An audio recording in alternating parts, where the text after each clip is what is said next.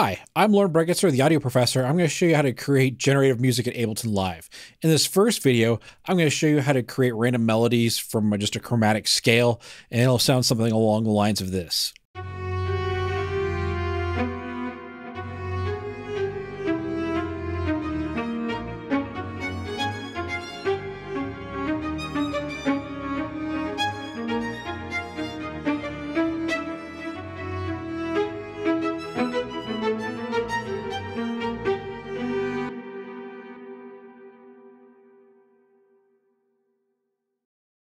All right, so the first thing I'm going to do is just grab an instrument. I'm just going to grab this piano so I can hear what I'm doing.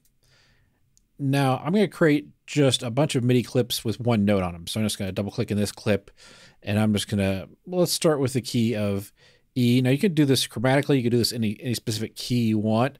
So say I want to just do it in the key of E minor. I can click on this scale button here on this clip and set it to E minor. And I'm going to click this scale, which folds it to the scale. So everything I do here is going to be in the key of E minor. So here we have a total of 7 notes.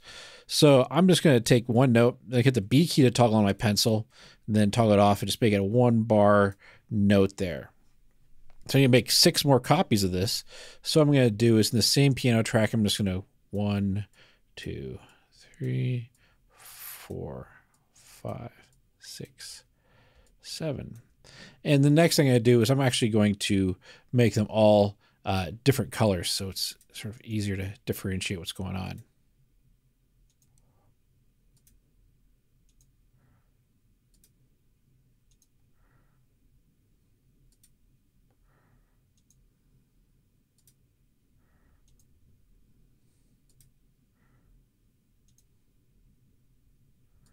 All right, there we go. So this first note is an E, and then I'm going to click on this one as an E. Let me just select it, hit the up arrow key, put it on. I'm going to, we'll put it on the F sharp. This next one, we'll put it on the G, up arrow twice, up arrow 3 times, on the A, put this one on the B, put this one on the C, put this one on the D,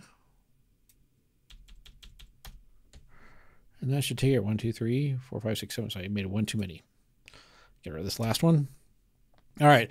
So next thing I'm going to do is I'm just going to turn on the follow actions on these. So if I click on one, you'll hear just that note.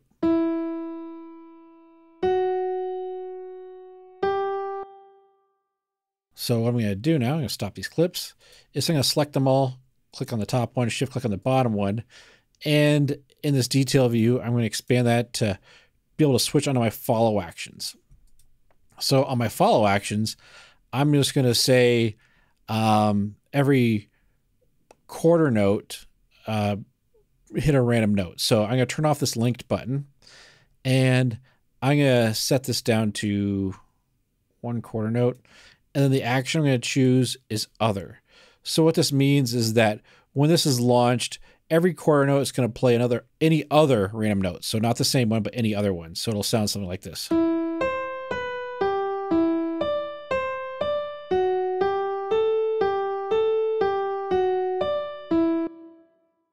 right, so that's a good start here.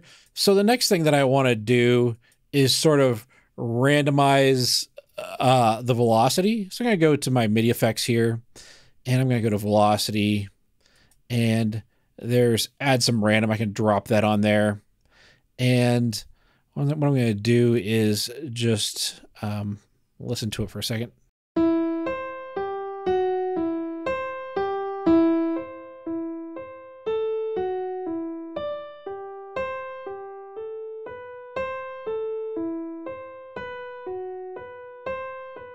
So it's a little bit random, at least the velocity or loudness of that note. All right, next thing I'm going to do is add an arpeggiator. So let me go over here to MIDI effects and up to arpeggiator, and I'm just going to grab just the default arpeggiator, drop that on there. So if it's set to 8th notes, I'm going to put the arpeggiator before the velocity. So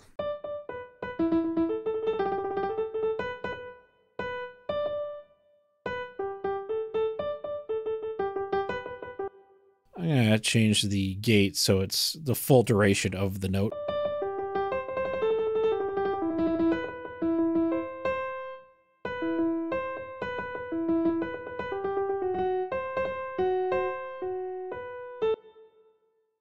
So what I want to do is have this rate change of the arpeggiator. And so to do that, I'm going to go to the audio effects category. Under modulators, I'm going to grab the LFO. So I'm going to take this LFO, drop it down here after the piano. Now it's actually going to be modulating this arpeggiator here. So I'm going to just click on it. I'm going to set it to time. I'm going to say maybe every half note change. I'm going to switch it to random. And now I'm going to map it to this rate. So now you can see this rate jumping around. Now let's hear how that sounds.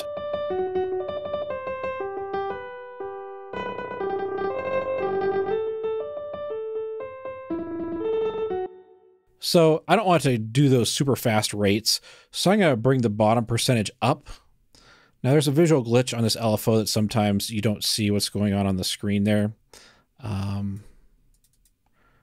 Let's see, that brings it up. No.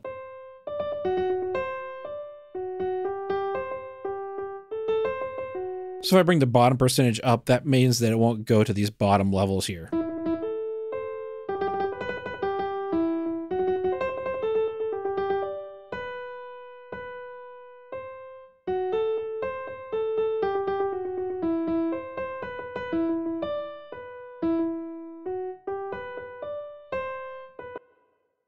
So the next thing I'm going to do is increase this. I'm going to increase the steps here.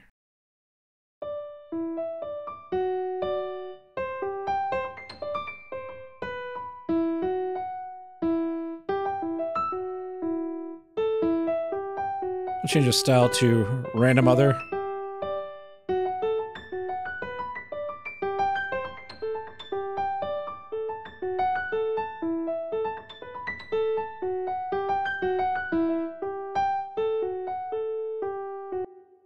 All right, that sounds pretty great. So let's change this from a piano to something else. I'm going to send this to multiple instruments. So what I'm going to do is I'm actually going to just mute this piano. I'm going to turn that off. I'm just going to take this MIDI track here, and I'm going to add, say, let's go to packs. I'm going to use the string quartet here.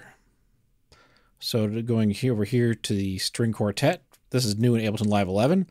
Let's go to instruments, and let's go for all in one, all playing at once, short notes. Drag that on there. So what I want this MIDI track to do is I want this MIDI track to receive from this first track. And I'm going to rename it, rename Random Melody. So over here in the MIDI from, I can select where the MIDI information is coming from. So I'm going to set it to this random melody track that I just set up. And I'm going to set the monitor to in. So now when this is playing, I'll be playing these string notes. It'll sound something like this.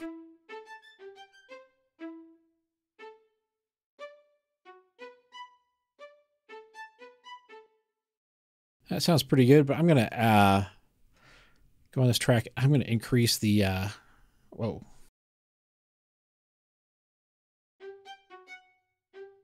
I'm going to put a compressor on there to make it louder. So I'm going to go to audio effects, dynamics, compressor, just drop that on there. Set it to, bring the threshold down. So this is compressing a little bit. And then bring the volume up.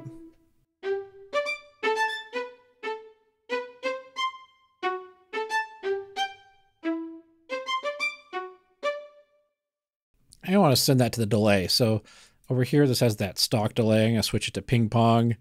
And let's just hear what happens when I turn that send up.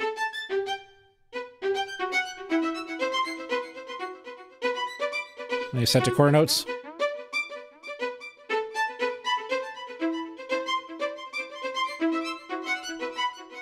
filter it a little bit.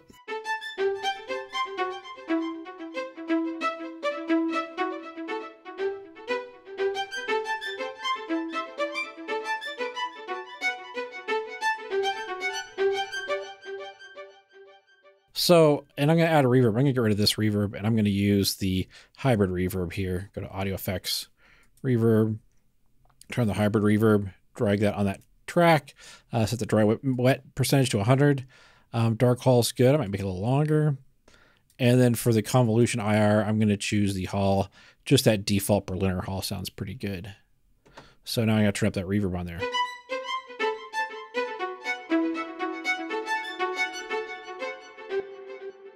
Now, one thing I always do is if I have delay on that, I'm going to have reverb on the delay. So I'm going to right click on that send on the delay, switch enable send, and then turn that up.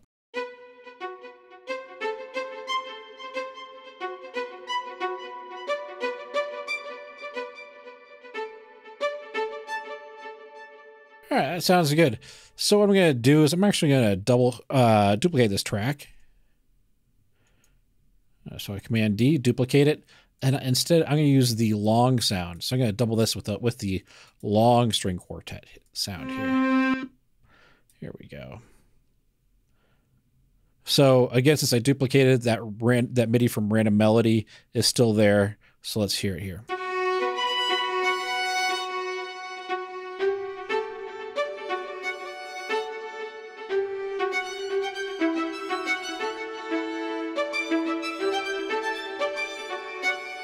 That sounds pretty good. Maybe I want to play with bringing that down an octave. So I'm going to go to MIDI effects and just click on the pitch one and grab that -12. I want to drop that on that third track there. So it's down an octave.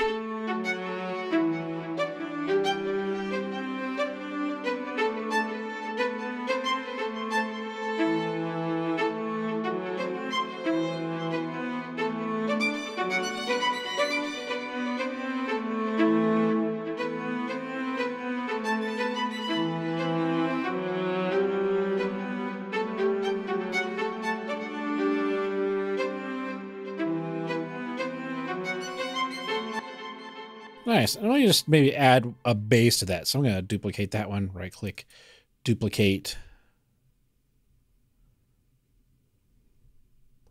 And now I'm just going to grab a bass. I'm going to experiment with one thing. Packs. Let's go to individual. And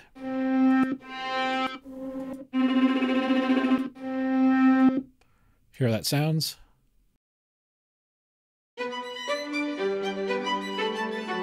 Bring that down one more octave here.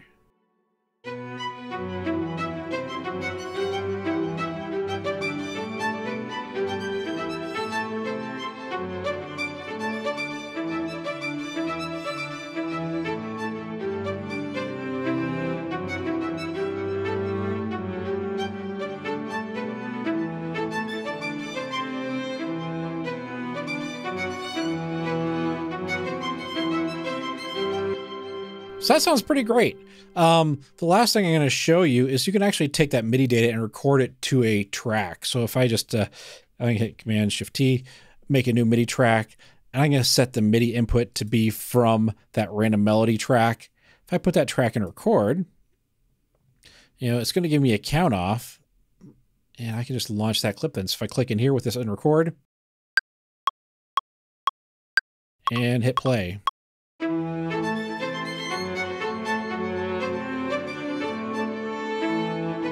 So if you create any gold, you can actually play it back from this MIDI clip.